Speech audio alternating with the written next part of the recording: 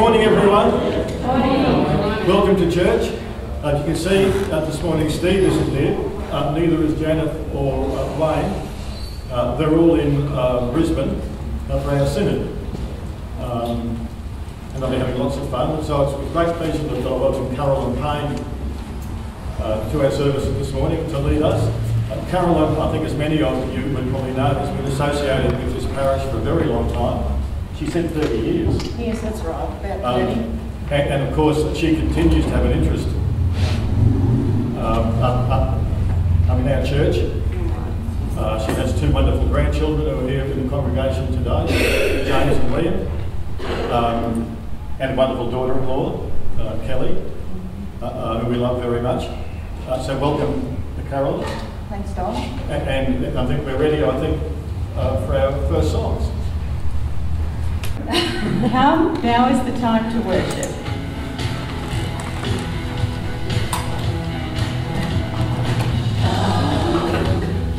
Now is the time to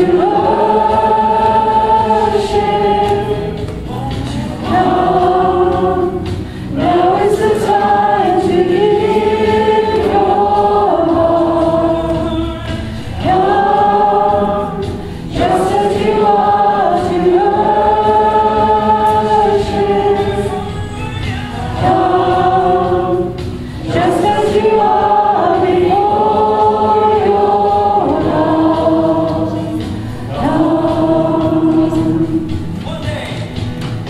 One day every tongue will confess you are Lord. One day every knee will bow. Still the greatest and the remains for those who gladly choose you now. Oh, now is the time to worship. Oh, now is the time to give your heart. Come, just as you are to worship. Come, just as you are before your love. Come.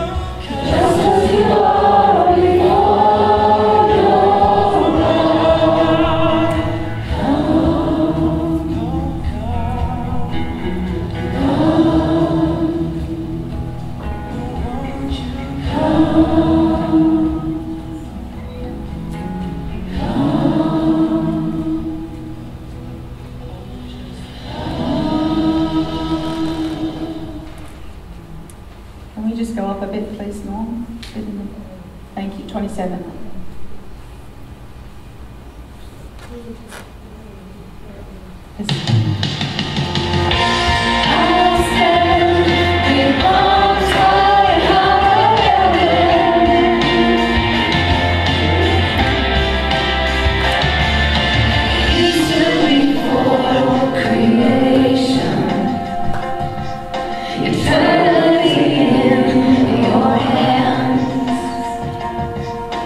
You spoke the earth into motion.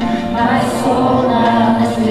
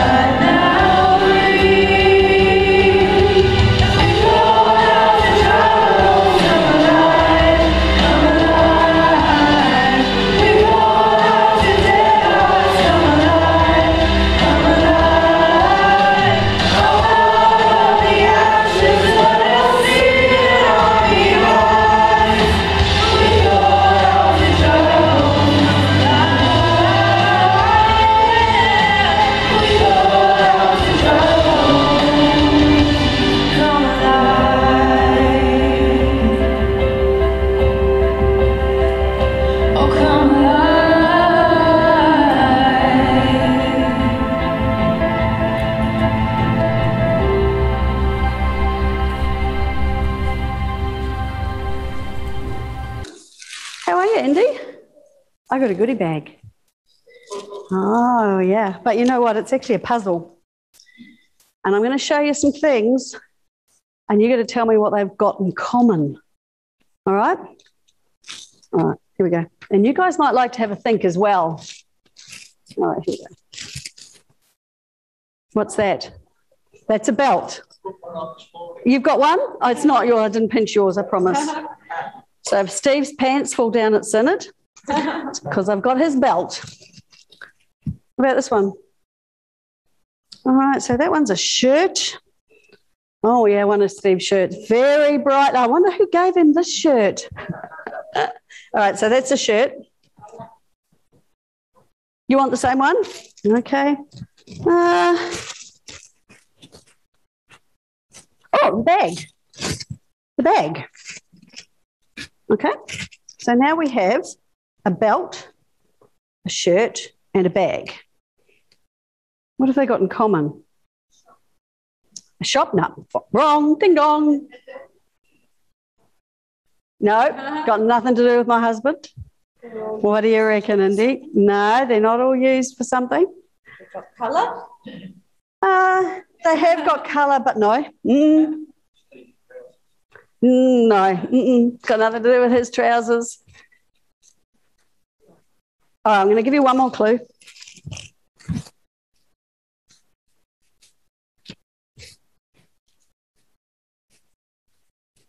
Piece of bacon.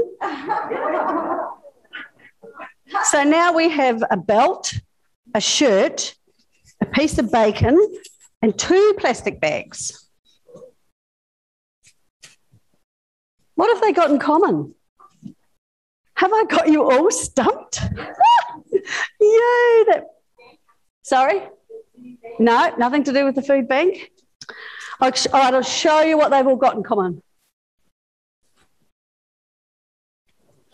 Salt. They've all got salt in common. Still got some really blank faces. Necessities, no. Salt, no. It's actually salt. So, salt is used for curing leather. Okay, so there's the belt. Let's put it back in here. Salt is used for setting dyes so that we can have colourful shirts. So there we go, salt. Salt is for preserving food. And salt is used in the manufacture of plastic bags. Don't ask me how. I looked it up. That's what it said. I believed it. So salt is used for all those things. What do you use salt for in your house, Indy? Eating. So I think most of us think about salt as being part of our food, don't we? So you know how I often talk about how Jesus says some really weird things, and sometimes we have to have a bit of a think about what it really means for us, because it doesn't make a lot of sense if you just look at it. At the very end of today's reading, it says, salt is good, but if the salt has lost its saltiness, with what will you flavour it? So salt's only good so long as it's salty and so long as it does what we want it to do. But earlier in another book, in the Gospel of Matthew, Jesus talks to us about us being the salt of the earth. We are the salt of the earth. Now, just like we think about salt as being used in our food, sometimes we think about being a Christian as just coming to church, don't we? That's what being a Christian's all about. It's about coming to church.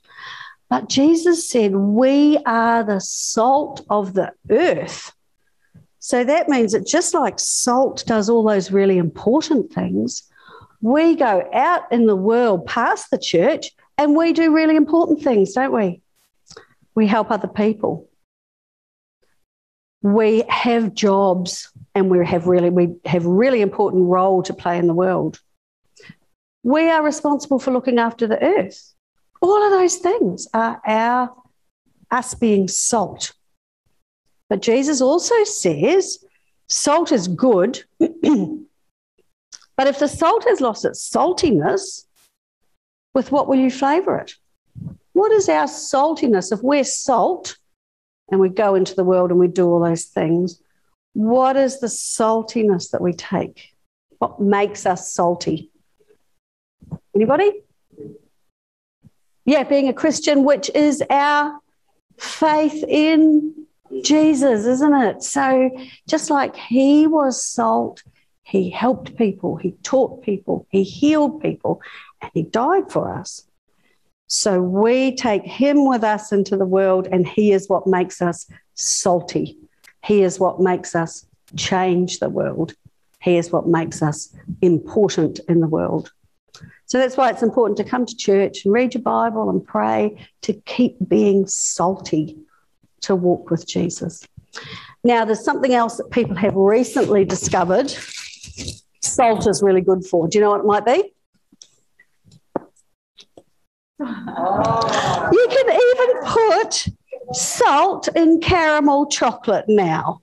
So when you come and see me at the end of the service, I'm going to give you some chocolate with salt in it. All right? Okay. Let's pray. Oh, Jesus, we thank you for making us salty. Help us to keep connected to you. Help us to stay salty. Take us into the world, Lord, and make us the salt of the world. Make us important in the world. Make us bring you into the world to help bring it all back together again. Jesus, thank you. Amen. Stand for the greeting of peace. The Lord be with you. And also with you. We are the body of Christ. His Spirit is with us. The peace of the Lord be always with you and also with you. Hi there.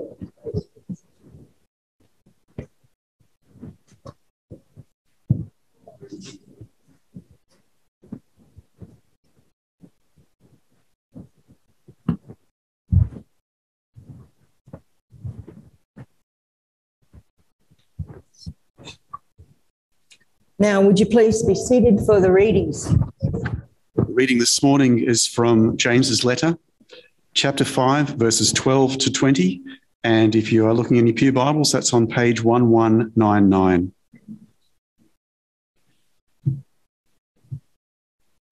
Above all, my brothers and sisters, do not swear, not by heaven or by earth or by anything else. All you need to say is a simple yes or no. Otherwise, you will be condemned. Is anyone among you in trouble? Let them pray. Is anyone happy? Let them sing songs of praise. Is anyone among you sick? Let them call the elders of the church to pray over them and anoint them with oil in the name of the Lord. And the prayer offered in faith will make the sick person well. The Lord will raise them up. If they have sinned, they will be forgiven. Therefore, confess your sins to each other and pray for each other so that you may be healed. The prayer of a righteous person is powerful and effective. Elijah was a human being, even as we are. He prayed earnestly that it would not rain, and it did not rain on the land for 3.5 years. Again he prayed, and the heavens gave rain, and the earth produced its crops. My brothers and sisters, if one of you should wander from the truth, and someone should bring that person back, remember this: whoever turns a sinner from the error of their way will save them from death and cover over a multitude of sins. Hear the word of the Lord. The Gospel of our Lord Jesus Christ, according to Mark, chapter 9, beginning at verse 38. Glory to you, Lord Jesus Christ. Now John said to Jesus, "Teacher, we saw someone who does not follow us, and they were casting out demons in your name, and we forbid them, because he doesn't follow us." But Jesus said, "Do not forbid him, for no one who works a miracle in my name can soon afterwards speak evil of me. For he who is not against us is on our side. For whoever gives you a cup of water to drink in my name, because you belong to Christ, assuredly I say to you, he will by no means lose his reward. But whoever causes one of these little ones who believe in me to stumble, it would be better for him if a millstone was hung around his neck and he was thrown into the sea. If your hand causes you to sin, cut it off. It is better for you to enter into life maimed rather than having two hands, or go to hell into the fire that shall never be quenched. And if your foot causes you to sin, cut it off. It is better for you to enter life lame rather than having 2 feet to be cast into hell, into that fire that shall never be quenched. And if your eye causes you to sin, pluck it out. It is better for you to enter the kingdom of God with one eye rather than having 2 eyes to be cast into hellfire. For everyone will be seasoned with fire, and every sacrifice will be seasoned with salt. Salt is good, but if the salt loses its flavour, how will you season it? Have salt in yourselves and have peace with one another. This is the gospel of the Lord. Praise to you, Lord Jesus Christ. May these words be heard and spoken in the name of God, Father, Son, and Holy Spirit. Amen. Would you please be seated? Now, in today's gospel, there are many what some might call exaggerations. And I'm pretty sure you probably all laughed about exaggerated fishing stories about the one that got away, on especially how big it was. Well, I've got a couple of fishing stories myself, and some of them do involve my grandchildren, but they're not the stories I'm going to tell today. And save a bit of embarrassment, probably mine rather than theirs. Well, one afternoon on the Bribey Ocean Beach, I'd been fishing and I'd caught 4 good-sized whiting, and I had them behind me in a bucket. The bucket had some water in it, and I was fishing away, and a man called my attention to the fact that a crow had just come down and stolen one of my fish.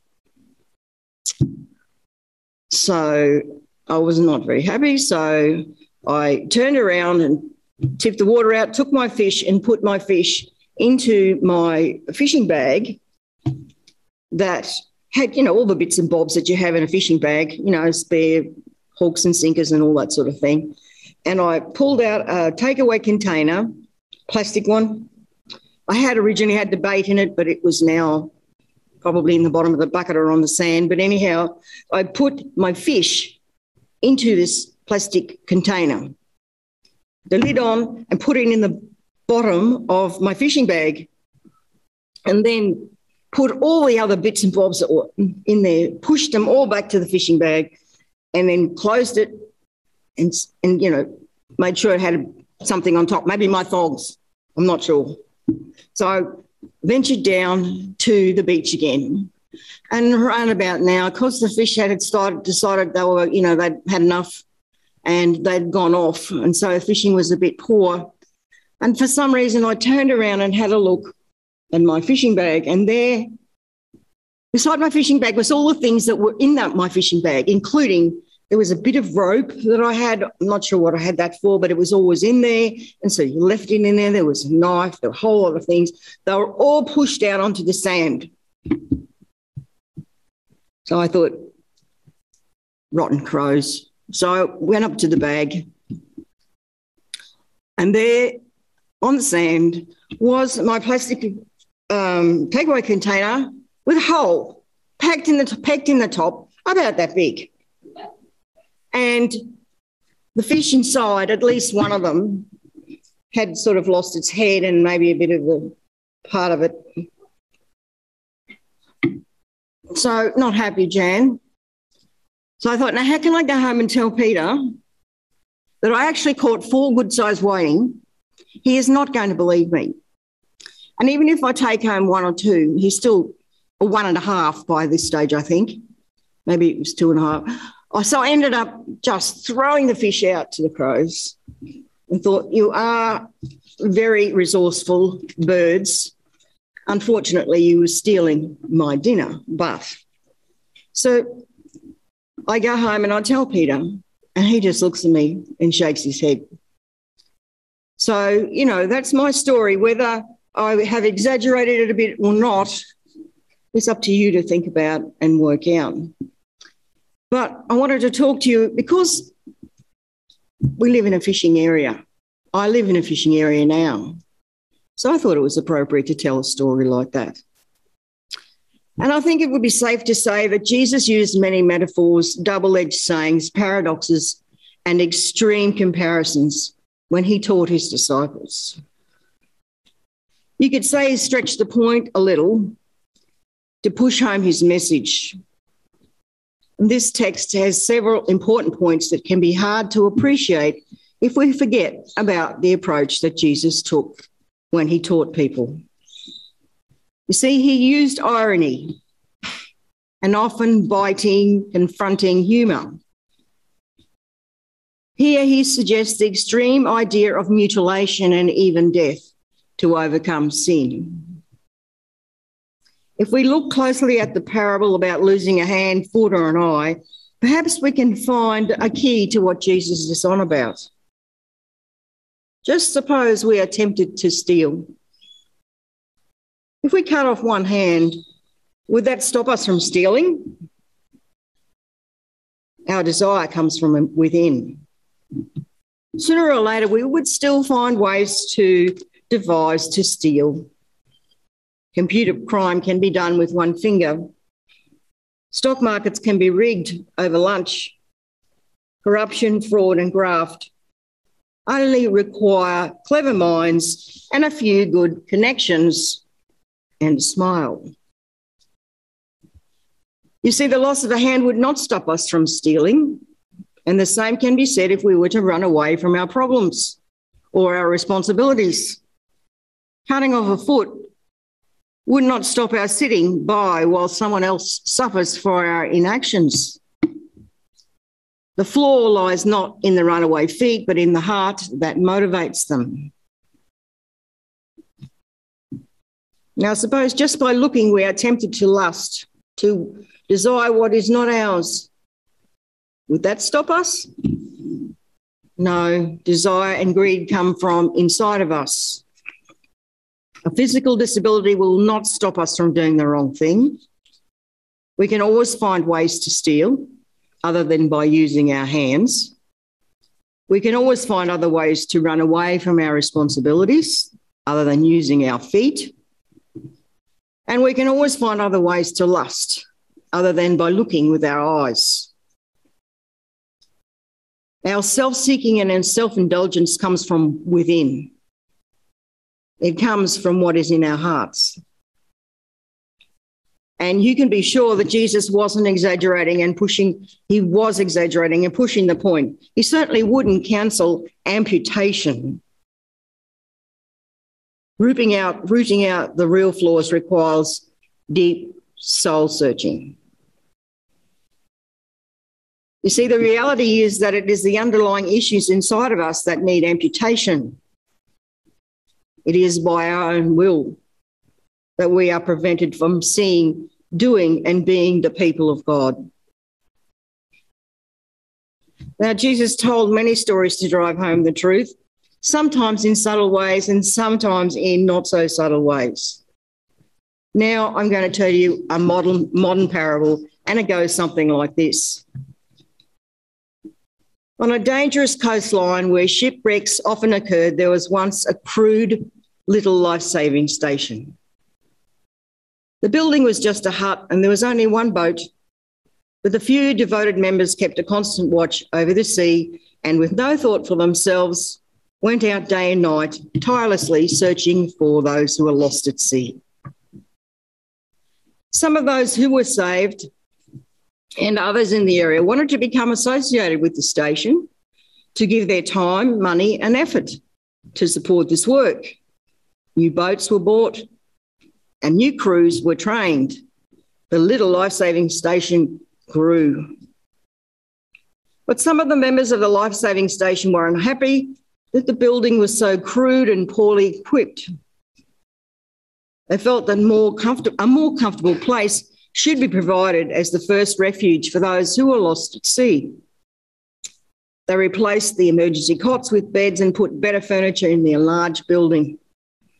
Now the life-saving station became a popular greeting place for its members because they used it as a sort of club.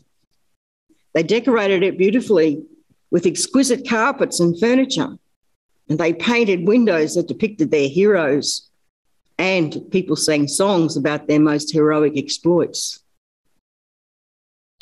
Fewer members were now interested in going to sea on life-saving missions, so they hired lifeboat crews to do this work. The life-saving motif still prevailed in the club's decorations, and there was even a liturgical lifeboat in the room where the club initiations were held. Now, about this time, a large ship was wrecked off the coast, and the hired crews brought in boatloads of cold, wet and half-drowned people.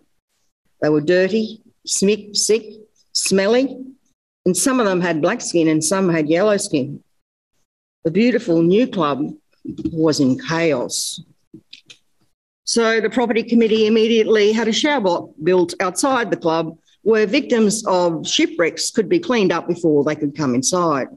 And at the next meeting, there was a split in the club membership. See, most of the members wanted to stop the club's life-saving activities, saying that they were unpleasant and a hindrance to the normal social life of the club. Some members insisted that life-saving was their primary purpose and pointed out that they were still called a life-saving station. But they were finally voted down and told that if they wanted to save the lives of all the different people who were shipwrecked in those waters, that they could begin their own life-saving station down the coast. And so they did. As the years went by, the new life-saving station experienced the same changes and challenges that had occurred in the old one. And it evolved eventually itself into another club. And yet another life-saving station was founded. Well, history continued to repeat itself, and if you wish to visit that seaside coast today, you will find there's a number of exclusive clubs along that shoreline. Shipwrecks are frequently in those waters, but most of the people drown. Now, part of telling a good parable is that people should be able to understand it without any explanation, but I'm going to tell you the meaning anyway, just in case you missed it. In a way, my modern day parable is about similar to the same message that Jesus was on about today in our text. The life-saving station is the church. And in its members' efforts to improve the surroundings, the original purpose, the desire to save the lost, has disappeared amongst the concerns for the preservation of the club, those people who were like them. And in the final point of our text, Jesus uses another metaphor to describe what we should be like. He says we should be like salt, seasoning, flavouring and preserving life, like the original reason for the first life-saving station. And most of us take salt for granted. We forget how necessary it is for survival, how valuable it is and can be to people who don't have any. Salt is as important as water for survival. It is essential to our diets, but in small amounts. We all know what it's like if we put too much on our food. It becomes inedible, and it can even make us sick if we use too much. If we use too much in making bread, it inhibits the yeast, and the bread won't rise to its fullest potential. But if we don't use enough, then our food is bland and tasteless. Jesus again uses an ordinary, everyday substance as an example of how we should be flavouring the world with God's love.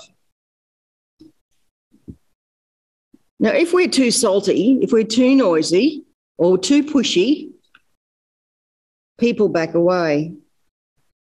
Our over-saltiness will inhibit the yeast of the Holy Spirit in people's lives. Jesus calls us to be the preserving, salting, flavouring salt that seasons and assists the yeast to brew and rise in us.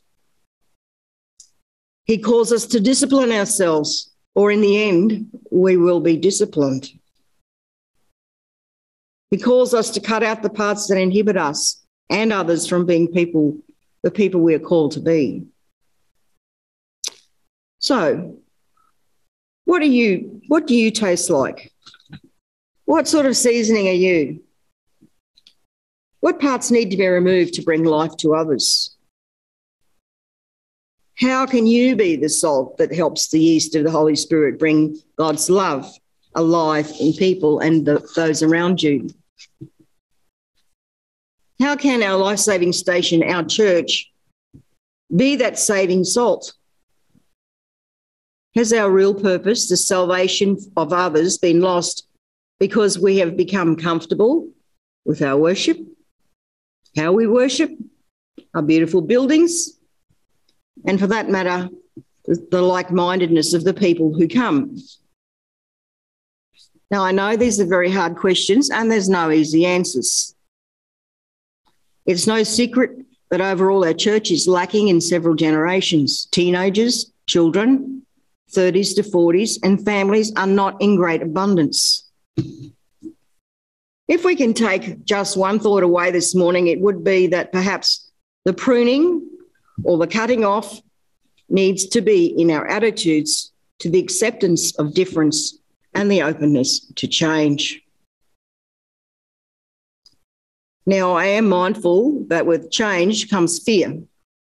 People are afraid that change will mean the tossing out of all the past and exciting and the things that they're really comfortable with. But for me, it means the affirmation of the past and the exciting possibilities and opportunities that God is laying here before us. It can mean the prospect of being great, being part of the creativity and creative activity of the Holy Spirit. And it can mean being like that flavouring and preserving salt that Jesus invites us to be in the world. Let us pray. Creator God, through the incarnation of your Son, you showed us the way to live, the way to eternal life.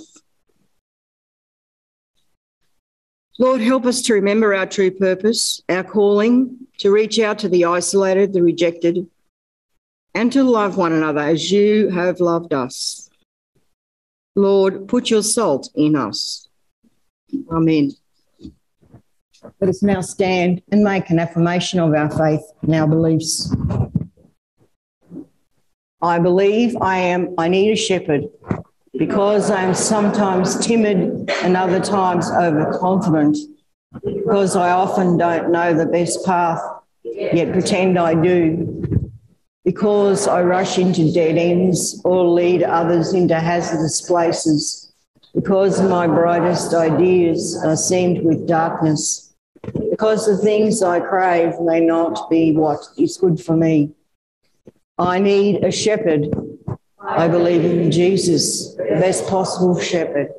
His wisdom leads me to the optimum opportunities. His word comforts me when I'm anxious or afraid. His arm steadies me when I feel weary and heavy laden. His wounded body displays the cost of my rescue. I believe in Jesus, the best possible shepherd. I believe that I do not find him, but he finds me, that I am under his care by virtue of great works. The love he gives me is to be shared with others, that he treasures my name and prepares a place for me, that his fold transfixes earth and heaven. I trust Jesus, the Good Shepherd. Amen. As we're here today, we remember those who are in the synod down in Brisbane, and I'll say a special prayer for that at the start, and then I'll continue with the other intercessions. Almighty and ever-living God, give wisdom and understanding to the members of the synod of this diocese. Teach them in all things to seek your first your honour and glory. May they perceive what is right, have courage to pursue it, and grace to accomplish it. Through Jesus Christ our Lord. Amen.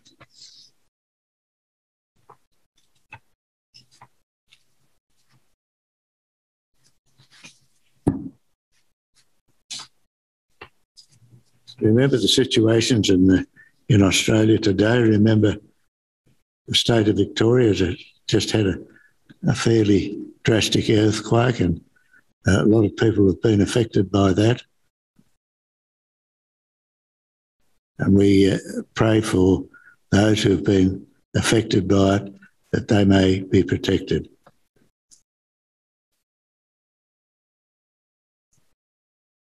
Let us also pray now for the preservation of the earth. We give thanks for the beauty and the abundance of the earth. Give us and all peoples grace to live in harmony with your creation, wisdom and generosity in our use of its bounty. Lord, in your mercy, let us pray for peace and shared prosperity.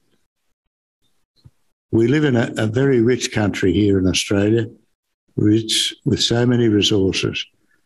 Let us remember those who are less fortunate than ourselves. We give thanks for the leaders who serve the common good. Give wisdom to those who have the responsibility and authority in every land, that we may share with justice the resources of the world and work together in trust. Lord, in your mercy, we pray for our nation. We give thanks for this land and the diversity of its peoples. Grant that we may so honour one another, that all may be enriched by our common heritage and freed from despair, poverty and exclusion. Lord, in your mercy, remember the church and its mission. We remember at this time, as the Synod is meeting, we remember our Archbishop Philip, our Pastor Steve, and other members of our community there in the Synod session. We give thanks for the good news of salvation for all people. Strengthen us for our work in the world, and empower your church to proclaim the gospel in service, word and sacrament. Unite in the truth all who confess your name, that we may live together in love to your glory. Lord, in your mercy. Let us pray for ourselves and our community. And as we've just heard of caring for one another, being salt in our community, we give you thanks for the fellowship of the communities in which we live and work. We commend to your keeping ourselves and each other, our families, those with whom we work and learn, our neighbours and our friends. Enable us by your Spirit to live in love for you and for one another. Lord, in your mercy, we pray for those who are in need. We remember our breakfast club and our food bank that has just commenced a couple of weeks ago. Help us, Lord, to reach out to those in need, either known to us or unknown. We give thanks that you are the God who brings mercy and wholeness. Comfort and heal, we pray, all who are in sorrow or need, sickness or any other trouble. Give to those who care for them wisdom and patience and gentleness to us all. Your peace. Lord, in your mercy, hear our prayer. Remember today those who have passed on before us, and we give you thanks for their lives. We give you thanks for your servants in every age. Grant that we, with all the saints, may be brought to a joyful resurrection and the fulfilment of your kingdom. And as our Father has taught us to say, our Father in heaven, hallowed be your name. Your kingdom come. Your will be done on earth as in heaven. Give us this day our daily bread, and forgive us our sins as we forgive those who sin against us. Save us from the time of trial, and deliver us from evil. For the kingdom, the power, and the glory are yours, now and forever.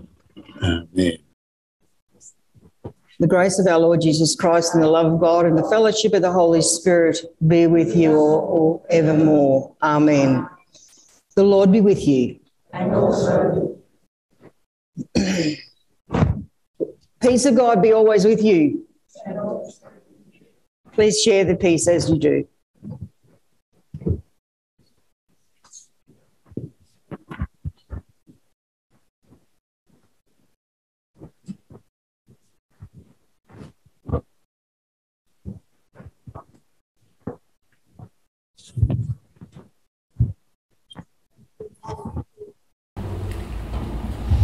Anybody want to stand up and sing this beautiful song?